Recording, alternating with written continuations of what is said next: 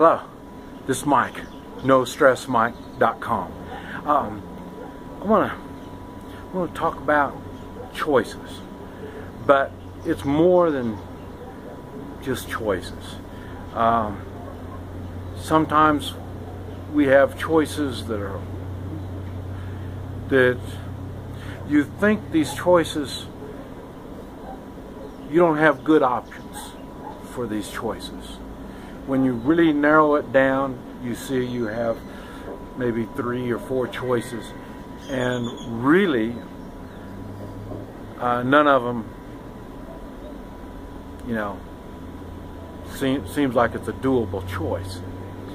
Now, a lot of times those are called hard choices, and a lot of times, many times, when people are faced with hard choices, they end up doing nothing. And that nothing is a choice. And for me, seldom do I do nothing in the way of a choice. When you do a choice, when you go through all the different options and none of them sound good, you are left with doing nothing. And like I say, that is a choice.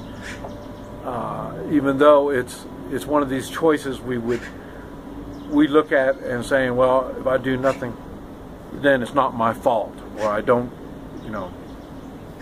And now we're right back to what I say is I make these choices, and I either pay the price because I made the wrong choice, or I reap the rewards. And I do that a lot. Seldom do I just go for the option about doing nothing. And what I've learned is, by watching others, that's an option that most people take. And the reason they take the don't do anything option is they haven't prepared. They haven't thought the situation out beforehand and found options, more options. Okay. I kind of use the extremes on a lot of stuff, but down here, extortion is a big thing down here. And what they do is they threaten you, and you pay us this much money, or we're going to kidnap your kids, or we're going to kill you, or we're going to do whatever. And one of the things is on the bus drivers. You saw all the chicken buses, and they got the mini buses running around and all this. And what they do is they will, when they're getting off the bus, what they'll do, the bad guy will leave a telephone, and when you leave the telephone, then he'll, when he's getting off the bus, to the driver, and he'll tell him, answer the phone, and then he'll get off the phone, or get off the bus and go on. And then what he'll do is somebody will call the number, the bus, and tell him he needs to pay so much money, or they're going to kill him. Okay, that's the type of extortion they use down here. Now, now the bus driver is left with options. Now, the options are, you answer the phone, you pay the ransom, or you don't. And if you don't, then you have to figure out, well, what are you going to do now? Now, I understand this is extreme, and you're thinking, well, this probably doesn't apply to you. But like I say, what it is, you hear the bus driver's options. They doesn't have too many options, and what are you going to do? Okay, now he needs to not just a bus driver, but anybody in a situation like that. They need to prepare. What are you going to do? How are you going to do it? I'm not going to give you the answers. I don't think I am. But I know what I'm going to do. And now, the thing is,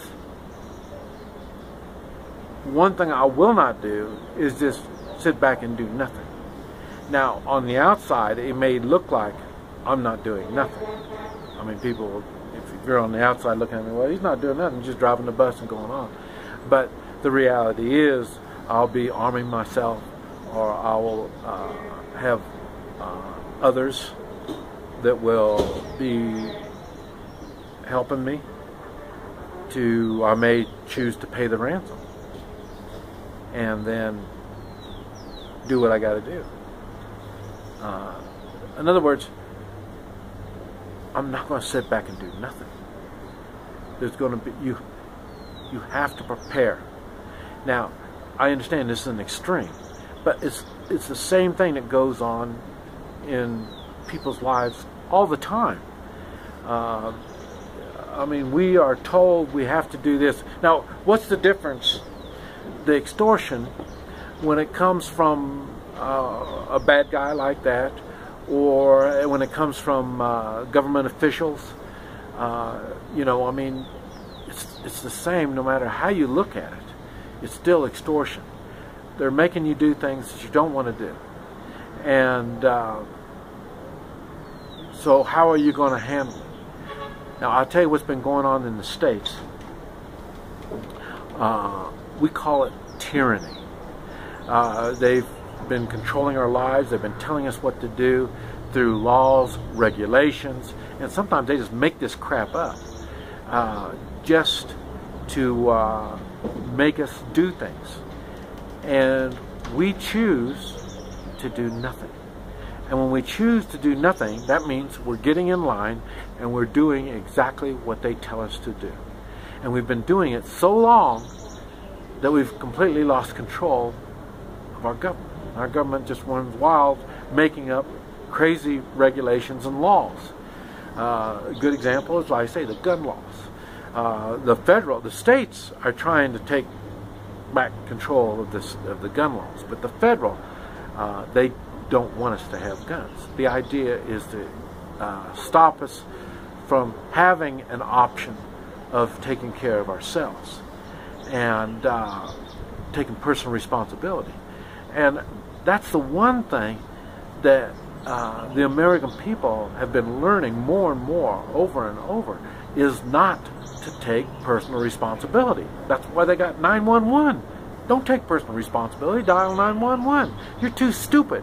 Let somebody that knows how to handle the situation come in a few minutes. Right now, you're just an idiot and you're going to get yourself victimized. So that's why I'm saying take personal responsibility and prepare. Prepare isn't just accumulating stuff. Prepare is here. There's a lot of mental. You have to prepare mentally for different situations. That's why I say I read about stuff that happens. I study about stuff that happens. It's because it may be happening to me. And if it does, I want to have options on what I can do to counter it. And it doesn't apply. Now, I'm telling you, I'm using extremes. But like I say, it was the same thing that happened when there's sickness in the family. What kind of options do you have? Well, I have insurance. Okay. Well, your insurance the only thing insurance is going to pay for is what insurance is going to pay for. If it's things that you want done that insurance isn't going to pay, well then insurance isn't really much of an option. So, and then you're going to think, well, you know, insurance, they're smarter than me. They know I'm stupid. Okay, well, you're right. Get your insurance, but you're too damn stupid. So let other people take personal responsibility. But for the ones that want to take personal responsibility, they know there's different things that they can do to correct the problem, and no matter what your health issues happen to be. So in other words, it not only goes for personal safety, but it goes for your personal health. We have the responsibility to take care of ourselves. We choose to give that responsibility to somebody else, whether it's the 911, whether it's to insurance companies, whether it's to the doctor. You know, we chose not to take that responsibility. That's why we gave it to them. And when you do that, what I talk about, you pay the price or you reap the rewards. There are no rewards when you give responsibility to others. There's no rewards on that. You're just surviving according to their whim.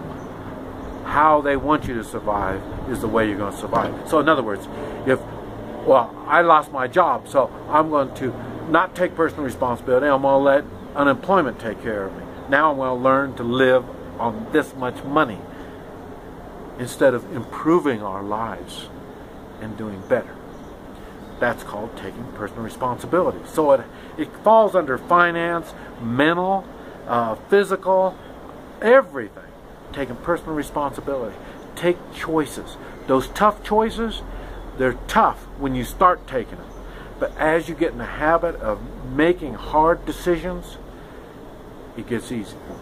This is Mike. NoStressMike.com.